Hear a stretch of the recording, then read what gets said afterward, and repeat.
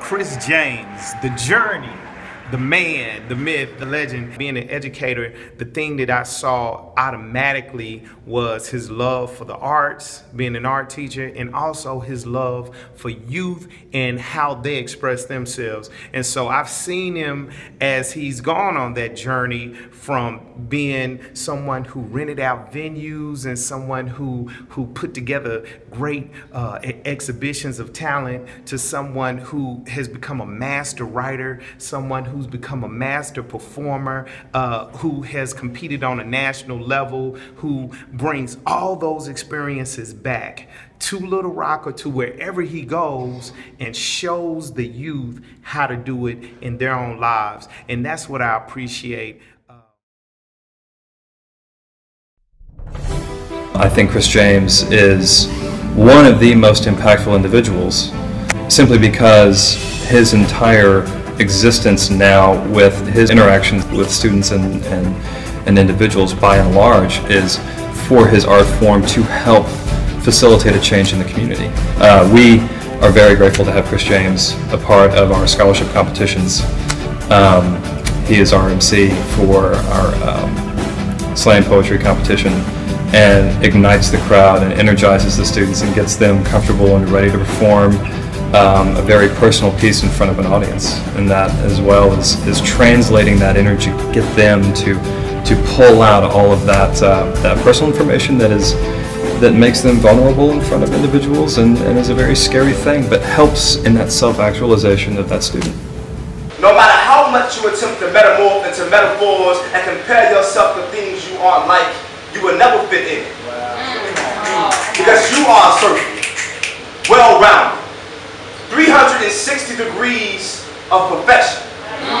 And society's perception of what beauty is will attempt to anorect your self-esteem until there's nothing of you left. I got to know Chris James a couple years ago. We were in this program called Poetry Saves Lives, and I went down to the library one day and one of my friends was out there just like, hey man, this guy's coming to do poetry here. I was like, cool.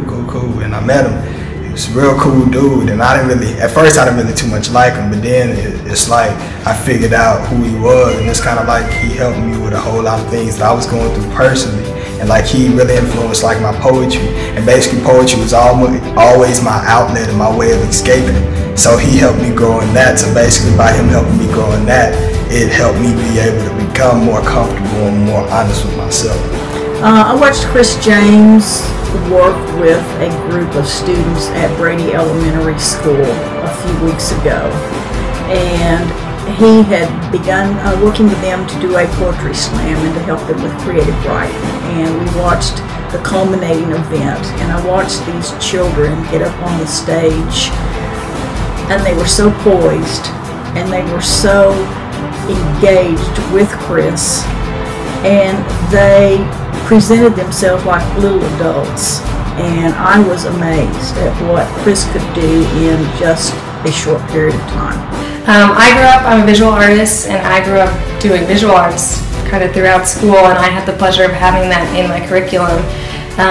But I'm a visual person. I learn visually, and I think that it's really important for kids to have the ability to learn in a variety of mediums, be it poetry, singing, dance, art. And I think that having that in arts classes as well as in the general curriculum is really important to help a wide range of kids learn. I feel like art has existed separate from education for a while, at least ever since the advent of sort of the modern context of education. How we sort of approach the way we provide children with an experience which we call learning. We've seen it as an extracurricular for so long that we've forgotten the impact that a tactile response can have on a child.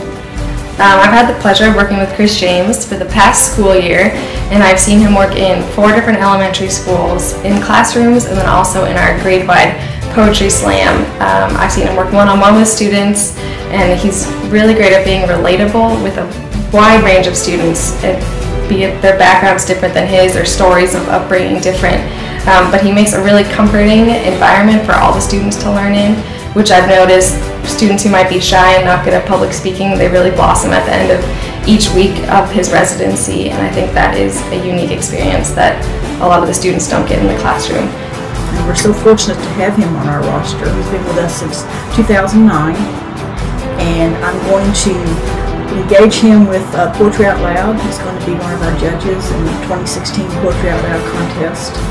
And he's also going to serve as a panelist on my upcoming arts and education roster panels. And I'm just so pleased that he is part of the Arkansas Arts Council. And that helps them in all ranges of self-confidence, of teamwork with their classmates. He makes a really great environment where the students get to help each other, and they all applaud each other. Even though it's kind of a competition setting, they all work as a team and are excited when one of their own presents their poem. I work with students all throughout my community, all throughout my state, and in after-school programs, in school settings. And I've seen the most shyest students become something beautiful, become something big once they presented something different and a license to be creative. I've seen students become something so amazing, you know, and I think every school in America needs that. Every student needs that. Every student needs that opportunity. They just need the opportunity to be expressive. They need someone in their lives, in their education background, wherever, someone to come to them and say, hey, be creative. No strings attached, no rules behind it. Be creative, be yourself. Say everything that you want to say through poetry, through art, through painting, through music. Say exactly what you want to say. And that's not being said enough, you know, and a lot of these young people have amazing talents, but I don't believe that education systems that are in place today nurture those artistic abilities in our young people.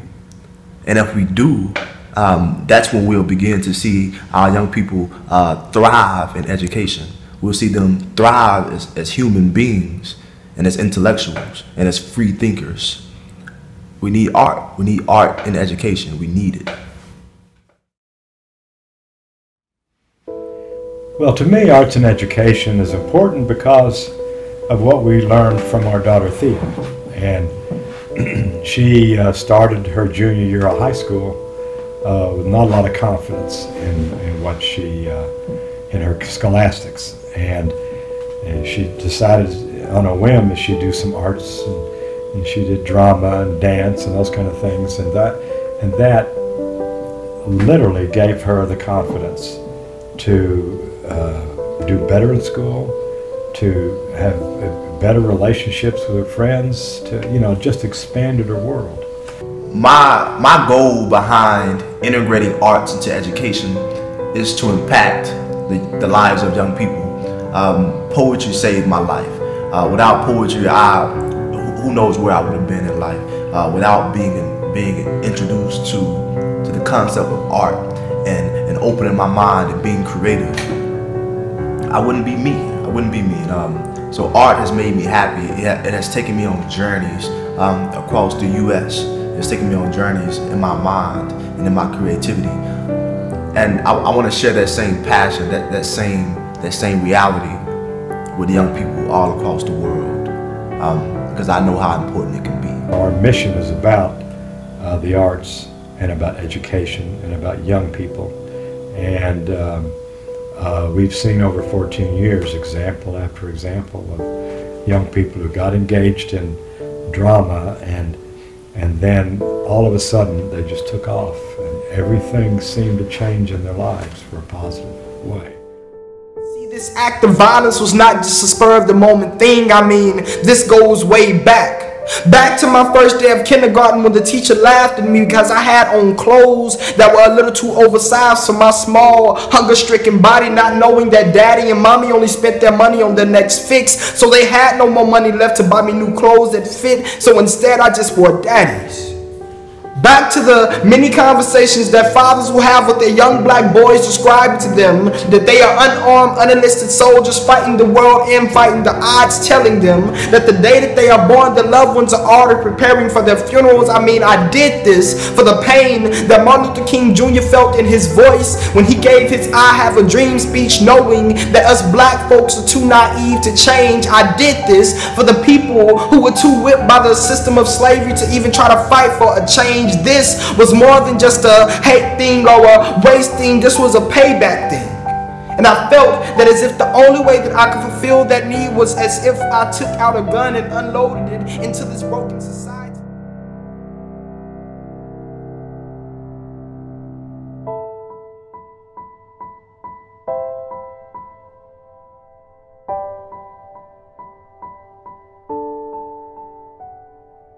Discovering a new art form or expressing themselves, finding another way to self-actualize beyond the context of what they know is so important. It can't be stressed enough, the importance of that. And again, I know I always go back to the energy of the thing, but it's to reconcile one's art form or an artist's art form and work in the community and their lives, and combine those two together where you're living united within that scope and that concept of helping to change people's lives.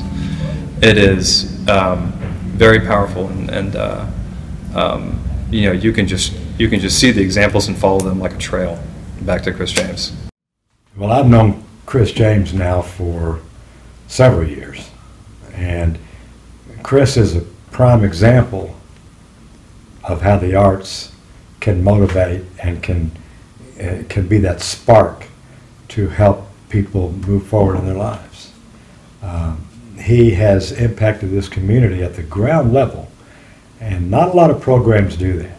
I mean, working with kids right at the ground level, helping them in their lives, helping them believe in themselves, find something that is important to them in their lives and how to express themselves.